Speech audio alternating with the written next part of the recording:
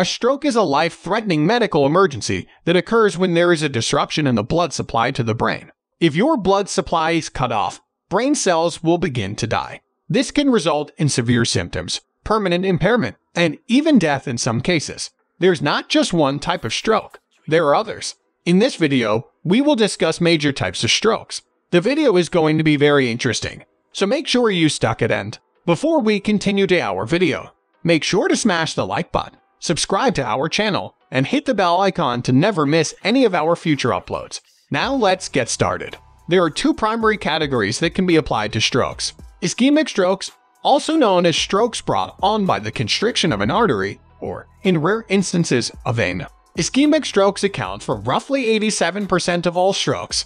Another type of stroke is known as a hemorrhagic stroke, which is brought on by internal bleeding. Hemorrhagic strokes account for approximately 13% of all strokes. Now engage in a detailed conversation about both of them. 1.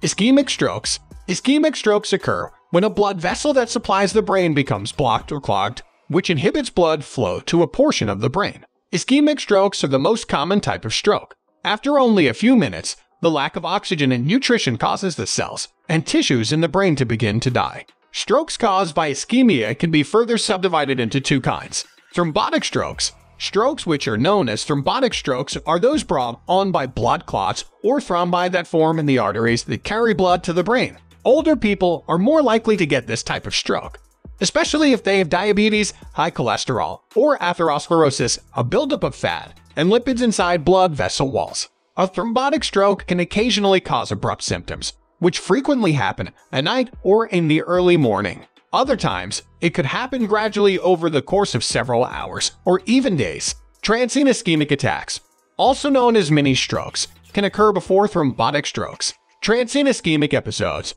which can last anywhere from a few minutes to up to 24 hours, frequently indicate that a stroke is imminent. The signs and symptoms of a transient ischemic attack, albeit typically mild and brief, are comparable to those of a stroke. A lacunar infarct is a different kind of stroke that affects the brain's small blood arteries. The Latin root of the word lacunar means hole or cavity. People with diabetes or high blood pressure frequently develop lacunar infarctions. Embolic strokes. Embolic strokes are the most common type of stroke, and they are caused by a blood clot that develops elsewhere in the body, called an embolus, and then travels to the brain through the bloodstream. Strokes caused by emboli occur suddenly and without any warning indications, and they are generally the result of cardiac disease or surgery on the heart. Atrial fibrillation is a type of irregular heart rhythm in which the upper chambers of the heart do not beat effectively. People who suffer from atrial fibrillation account for around 15% of all embolic strokes. 2. Hemorrhagic strokes. When a blood vessel that supplies the brain bursts and bleeds, this can lead to a type of stroke known as a hemorrhagic stroke. In the event that an artery bleeds into the brain, oxygen and nutrients are cut off from the brain's cells and tissues. In addition to this, pressure builds up in the tissues around the brain, which can lead to inflammation and swelling, which in turn can cause additional brain damage. There are two primary classifications of hemorrhagic strokes, which are broken down into the following groups. Intracerebral hemorrhage. The majority of the time, elevated blood pressure is to blame for intracerebral bleeding. The bleeding starts suddenly and progresses quite quickly.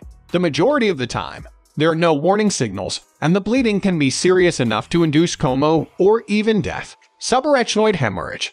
Bleeding between the meninges, the membrane that covers the brain, and the brain itself causes subarachnoid hemorrhage. This kind of bleeding frequently results from an aorta or an arteriovenous malformation. Trauma may also be the reason for it. An arterial wall with a swollen, weak spot called an aneurysm is at risk of rupturing. Aneurysms may be congenital, existing at birth, or they may appear later in life as a result of conditions like atherosclerosis or excessive blood pressure. What are recurrent strokes?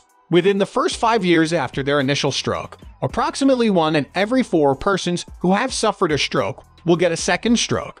The danger is greatest in the immediate aftermath of a stroke and gradually lessens with time. With each additional stroke that a patient suffers, the risk of severe impairment as well as mortality rises. About 3% of persons who have already had a stroke will suffer a second stroke within the first month after their first stroke, and about 1/3 will suffer a second stroke within the first 2 years after their first stroke. Hope you guys enjoyed our video. Make sure to subscribe to our channel and hit the bell icon for more videos. Thanks for watching, and have a wonderful day.